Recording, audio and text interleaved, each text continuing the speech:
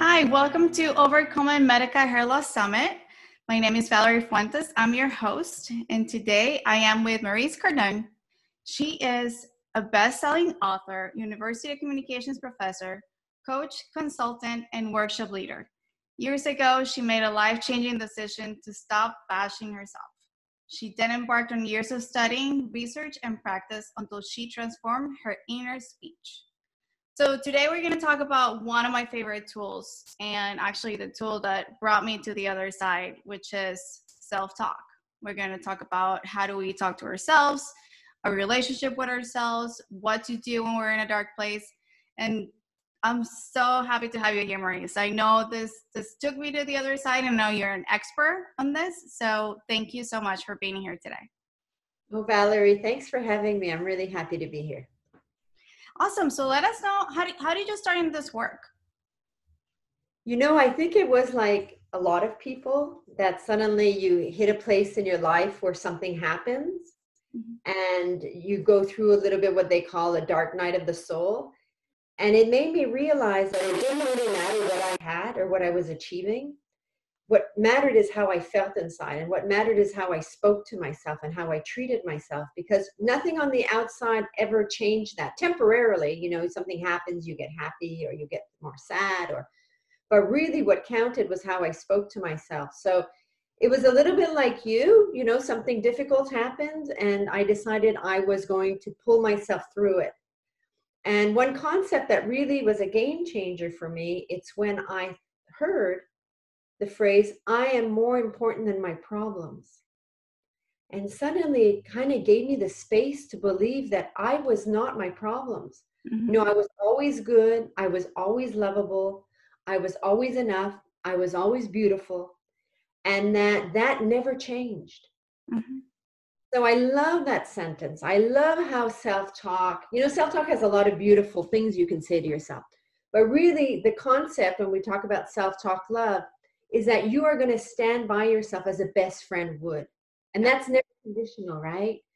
That's really, it's not about, you know, I could love you, but this happened to you, so I guess I don't love you anymore, right?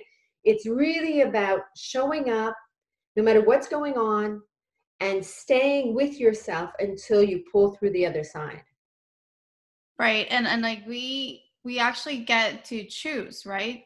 Like, how do we talk to ourselves? Do we want to be our best friends, or do we want to be your worst enemy?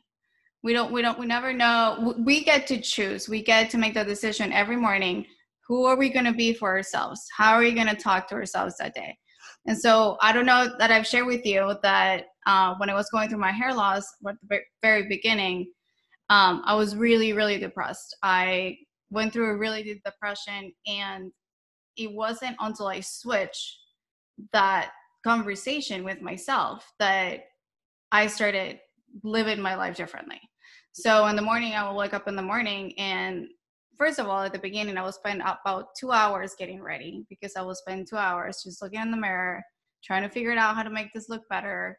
Are they gonna, you know, what are people gonna think? Are they gonna notice? You know, 2 hours just in self-criticism, because it wasn't, you know, it wasn't a conversation. It was self-criticism for 2 hours until I finally went on with my day. And obviously, if you start your day like that, your day's not gonna be so great. And it wasn't until I started my morning legitimately just talking to myself in the mirror and saying, you're not your hair.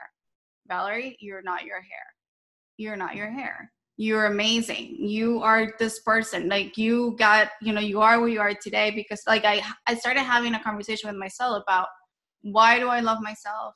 You are lovable. You're a good person. I remember, like, even saying, like, I'm a good person. And so I just know that is that switch, is that choice of how we start our day that can make a huge difference. Yeah, you know, it's really inspiring the way you switched and made that choice, because it really is just like you choose how you're going to speak to your friend, right? What you're going to say when they're going through a hard time, how you're going to show up for them with your words. It's the same for you. You might think it doesn't matter how you speak to yourself, but it matters very much. You know, all of this research now is showing, and neuroimaging is showing, that part of your brain hears everything and it responds. It's having a conversation. And so you have, like my friend calls it the head DJ. It's speaking to you all the time, but what is it saying? Right. Is it bringing you up or is it bringing you down? Is it life affirming or is it life denying? Right. So once you catch it in the act, its days are numbered. Because once you realize, and you're like when I realized how I spoke to myself, I was kind of shocked when I really realized, and it was a morning. And I woke up and again, that negative voice was speaking to me, you're not good enough and you're a fraud and you went out too late, Nessa. Now the day's shot. I can't try. It was just going on. It was very mean. My voice was very critical. But for some reason that morning I heard it. And I thought if I opened my eyes and someone else was right there and that's how they started speaking to me first thing in the morning, I'd stand up for myself. I'd protect myself. I'd ask them to leave. But I let myself speak to myself that way. So I realized two things, and I asked it to stop. I realized, one, I had a choice. Two, when I asked it to stop, it did. So I had some power over this. And that when I started speaking to myself in another way, my whole body reacted differently, right? It's like when you're with a good friend who's suddenly like telling you how lovable you are and how much they care about you. Like it changes your energy, right? And that's really an important thing. And so I choose all the time. It doesn't mean that sometimes I don't slip. Something will happen and I'll get triggered and it'll start. But now I catch it very quickly. And I do what I call the switcheroo. Okay. I'll stop it and then introduce something else, right? I'll change the tone. But I always remember that I choose. And every day I choose again and I choose again and I choose again. Because it's kind of like the great equalizer self-talk. Doesn't matter what you have, doesn't matter who you are. If inside you're trashing yourself, what kind of a life is that? It's stressful, it's sad, But if inside you're telling yourself that you're a worthy person and that you're capable of things and that you're lovable and beautiful and good, suddenly that changes everything, right? Yeah. It changes everything. Yeah, and I think it's important what you said, that it is a daily practice. This is not something that you're gonna do one day and then the next day you're gonna feel the same way, because you're not, right? Yeah. This is something that you absolutely have to do every day.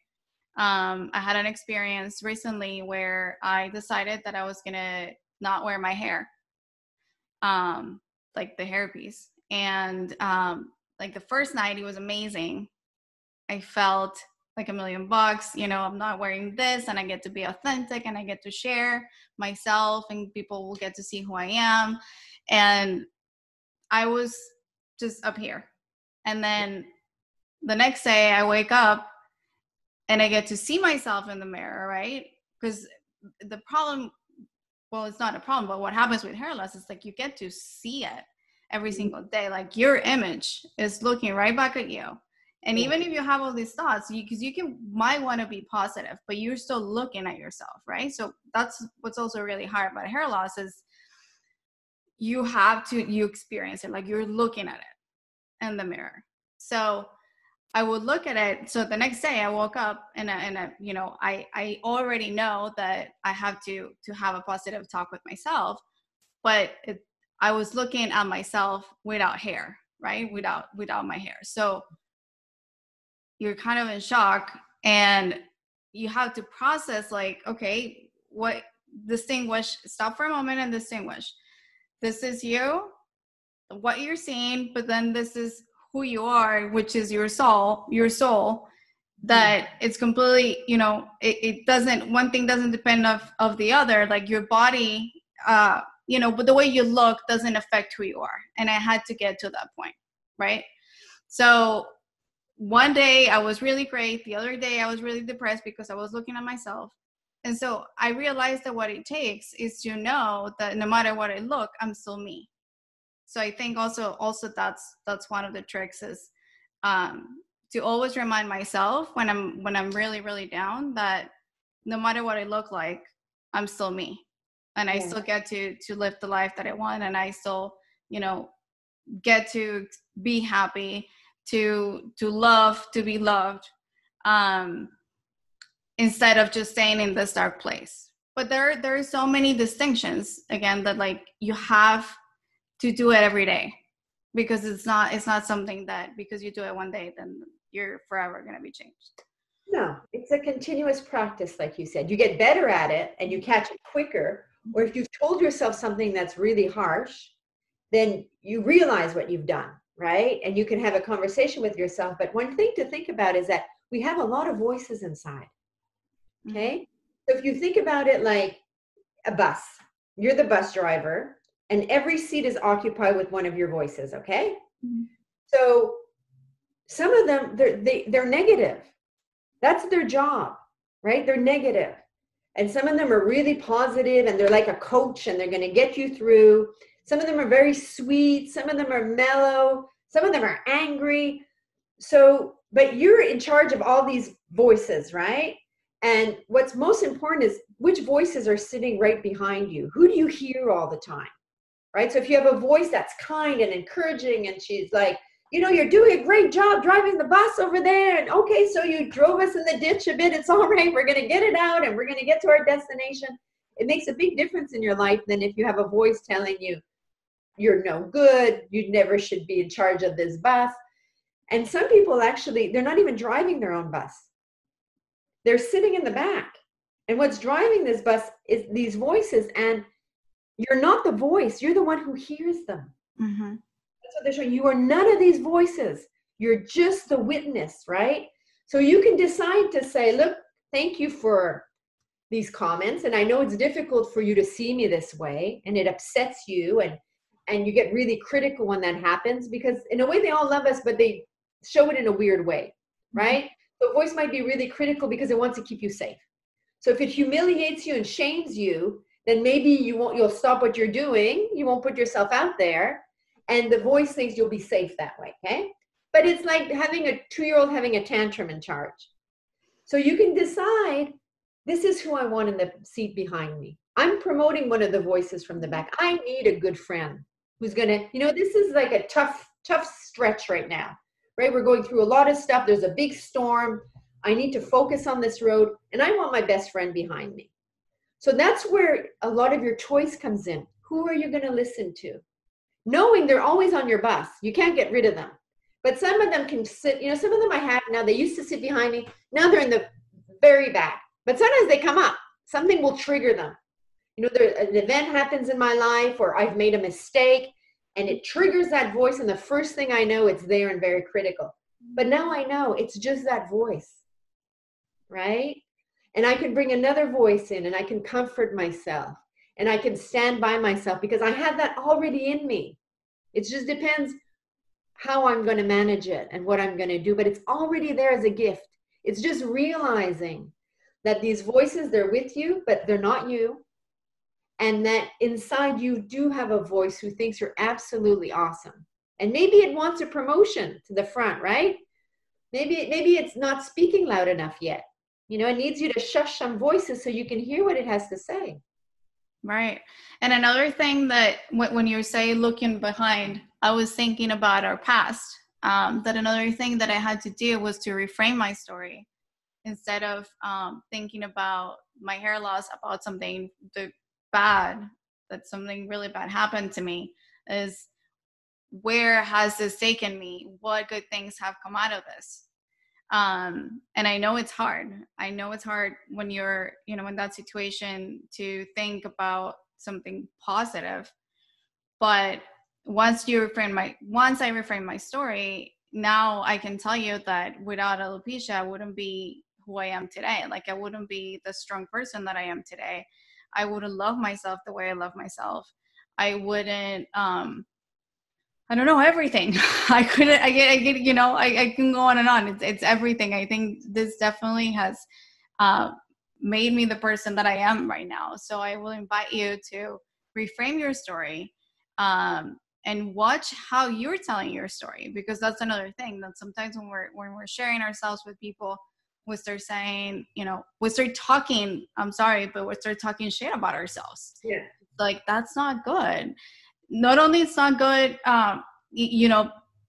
because it's just going to hurt you, right? Like, even though you're telling somebody, it stays in your subconscious. All of that, it stays with you. And so you want to reframe your story and make it a positive story. Make it a story where you see the benefits, where you see, what good things has this brought you into your life.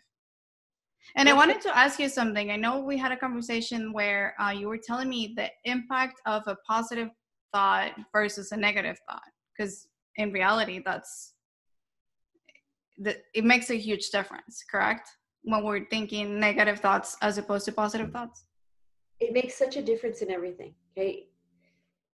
So when you start choosing loving and positive self-talk, what you're actually doing is that you're sending a message throughout your body. I'm okay. Mm-hmm. I'm going to get through this, Mm-hmm. right? Good things will happen to me.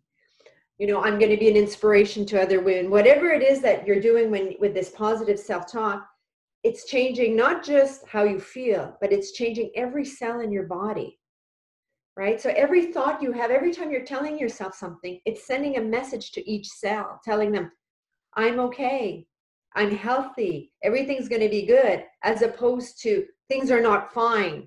You're sending them almost like this message of, to start reacting in a negative way, because that's what's going on in the system, right? So it's very powerful, for your health too. Studies have shown that your immune system gets boosted when you're speaking to yourself in a positive way. There's all these different health benefits. There's for your morale, how you feel about things. There's about achieving things in life too. It really helps the story you're telling about yourself, right? Are you a story of someone who decided they were going to be the hero of their own story, right? Are you showing up as that person? That no matter what's happened to them, that they're figuring it out, they're processing it, they're living with it, they're living through it. They're going to climb that ladder with the help of others and reach down and bring others up with them, like you're doing with the summit, right? So reframing has a lot to do with it. And also to think, it's not like you had a negative thought and, then you use that as an excuse to have even more negative thoughts. But it's just to really start having this compassion for yourself and this kindness, and to always remember, how would I show up if this was my best friend? Mm-hmm. Would I trash her in front of someone else? Mm-hmm. Right? Would I do that? No, I would never, right? So always to think about that, how I show up from, and you'll start to see the difference. Part of you relaxes, because she doesn't have to constantly be like, am I going to get trashed? Right? I'm doing my best here. And is she going to put me down again? Right? It'll start to relax, and it'll start to trust you. Yes, trust. Trust is huge. And that was one thing also that I had to gain for myself, right? To trust that everything was going to be fine. Because once you start seeing that something's wrong with your body, you almost feel that everything's wrong, right? Because if something's wrong with my body, something's wrong with me, and then something's wrong with my life, and then, right, like everything is wrong now. So the one thing also that I had to switch in my mindset was to trust that everything was going to be fine. That yes, I was losing my hair, but my life wasn't going to end. I wasn't going to die. Everything was going to be fine. But you almost had to surrender and trust that everything is going to be fine. Yeah, that's a big part, surrendering. It's hard for everybody, no matter what's going on. But how beautiful when you realize that all I have to do is be myself and show up Right. as a version of myself. And when you, and surrendering specifically, because when you start losing your hair, you have no control over it. So I spent years trying to control that outcome, trying to grow my hair back. So I spent money in treatments and therapists and all the things, and control, trying to get my hair back. And I spend all my energy, my life, and my time in growing my hair back. And so I gave all the power and all the control to growing my hair back instead of myself controlling my life. That took over everything. So the moment I surrender and I said, okay, you know what, it might not happen, but I still get to live. That when I made that choice was when everything changed. It was a mix of the two. It was me making the decision. I get to live my life. I get to create my life. I get to do whatever I want with my life. and I'm going to let go of the control of growing my hair. Just give it up. You know, if it comes back, it comes back. If it doesn't, it doesn't. And that just gave me, you know, the freedom to start over pretty much. It's very powerful when we tell ourselves this may or may not happen, and to give up the control over it, right? And I can just imagine that where you spend your energy and your time and your money now must be very different nowadays, right? Right? What you're able to accomplish when you're not sending something down a road of like that you have no control over it. Not to say that you don't want to make efforts if you want something in your life, you must. Right. But there's a lot of things that facing a situation that you have no control of it is often a big wake-up call for women.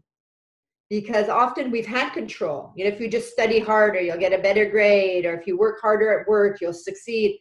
And when you realize that there's something that it's not about your efforts, right? It makes you realize, for me, when I realized that, and I was going through a really hard time, but it was about infertility and having trouble conceiving a child. When I realized it was so out of my control, what was very important to me is to say, I'm not going to stay this sad person. I'm not going to stay this person that feels that she has no power.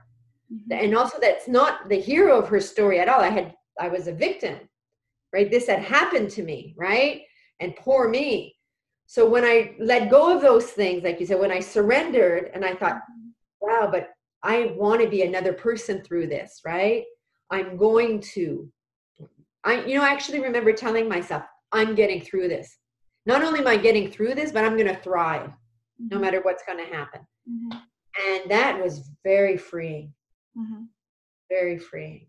Yeah, and I think you just said something key also, which is, are we playing victim, or like you said before, are you going to be the hero of your own story? And I think that for years also, I was playing victim. I didn't even know it, right? Because I felt like the victim. Now I look back and, you know, I can see how I could have made the choice earlier, but I invite you to look at, like, where are you right now? Are you, who do you want to be? Most important. Do you want to be the hero of your life, or do you want to be the victim of your life? Because the moment you make that decision and you talk to yourself like it, and you know, just switch all the little things from the moment you wake up, everything starts shifting. And again, so I want to say something about the conversation we're having. It's like, doing it once, it's not going to work. And I already said this, but I had to repeat it. It's not going to do it. This is really a daily practice. The way you talk to yourself, what you're thinking about yourself, how are you treating yourself? And also something really important, how we said, well, you're not gonna talk like that to your best friend. It's like, talk to your best friends and tell them what you're up to. This is something that I also, you know, learned with time. Is like, if you share with your friends what you want to do and who you want to be, they'll support you when you're crashing down, right? If you tell your friends, look, I'm having a really hard time with, you know, if you don't want to share about the hair loss, it's fine, but just say, you know, I'm really depressed, and, you know, I want to get out of this funk. Your friends are going to come and they're going to support you. They're going to tell you what you need to hear. So please don't be afraid of sharing what's happening in your life. It's really important that we surround ourselves with people that care for us and that are going to support us in the, you know, in this road. I completely agree with you. There was something really beautiful that was said to me once, and I've repeated that to myself a lot, because, you know, sometimes it's a bit scary to tell the truth, even if it's not about the situation, about how you're feeling, right? You feel so vulnerable. But when you tell the truth, when you give yourself permission, so it starts with you, I am just going to show up as me. When you give yourself permission to tell the truth, your real friends and allies step up because they see who you really are, right? And they make new ones, and you make new ones. And that's something wonderful. It's very freeing, as opposed to trying to control the situation with friends and what they know and what they don't know. And if they knew this about me, like, they wouldn't like me anymore.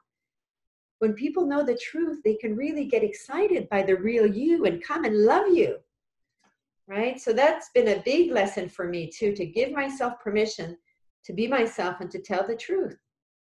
Yeah. Because when you tell the truth, and there is nothing between you and the other person. It's just you. Yeah. That's right. And they can know what's going on, so they can help you more. So when you're and that involves telling yourself the truth too, right? Sometimes you don't want it to be true, right? But the day I told myself this may or may not happen for me, wow. Wow, that was hard to hear. But after that, I was free, right? I had told myself the truth. Yeah. But also with compassion, right? It's not about the truth and the hard truth. It's about really realizing that you are such a lovable, good person that's enough, beautiful, and you've got these gifts to give, and the world needs you to show up as yourself, right? There's enough other people doing whatever they're doing, right? You've come in with a unique set of gifts and of qualities and energy. And just allowing yourself to be you, that's a gift you give to yourself and to everybody. Absolutely. And that's, you just nailed it, because that's absolutely the reason why I created the summit, is because I know that each and every one of you that is going through medical hair loss right now get to live your life. You get to live your life. You get to be happy. You get to create whatever you want to create. It doesn't matter that you're losing your hair. I know it's hard. I know it hurts. I know it's difficult to look at yourself in the mirror. I know that. But you also get to create on your life. And that's why we have this, all the tools, all the resources, even community. Now that we're talking about, relying on each other. If you don't feel comfortable sharing your experience with other people because you're not there yet, and that's totally fine. I didn't tell anybody for many, many years. You get to rely on this community. Now you know that there are hundreds, thousands, actually millions of people in this country that are going through the same thing. So please just share yourselves, rely on your community, keep your self-talk on check every single day. So Maryse, this has been amazing. We have touched on so much. Every single part of the conversation has been gold. But I also know that you have an amazing gift for the audience, and I don't want to miss that. I know. I was really thinking about what I would really like to share with your listeners. And again, I started talking about this concept of I am more important than my problems. And I think that can really be like planting a little seed for everyone, right? To start even thinking about that. Is it possible that I could be more important than my problems? And so I created a worksheet just for your listeners where you spend a few moments with yourself. It doesn't take a long time to do, but it makes you slow down. You could sit down with yourself, maybe even light a little candle, and just tell yourself a few things you'd like yourself to really know, like you would for a best friend. And it also ends with a little exercise, like when you put your hand on your heart, it really builds a strong connection. And so to put your hand on your heart and to repeat that to yourself, I am more important than my problems. I love that. So we're going to find when you get the interview, you're going to get the link to the sheet, correct? It's a PDF. That's right. A very easily downloadable PDF. Awesome. Well, Maryse, thank you so much for being with us today. I have to interview you again. I have to tell you that much, because I feel like every time we chat, like something new comes up, and I learn more and more about self-talk, which is one of my favorite topics. So I hope I get to interview you soon. And again, thank you so much for being with us. Oh, it's my pleasure, really. I'd love to be having another conversation with you. I learned from you so much too. And thank you for doing this for all women, whether or not they're going through a hair loss. This is incredible what you're doing. You're really pulling women up behind you and walking in the footsteps of some great heroes yourself. Yes, we get to be heroes. Thank you. See you in the next interview. Bye, Valerie.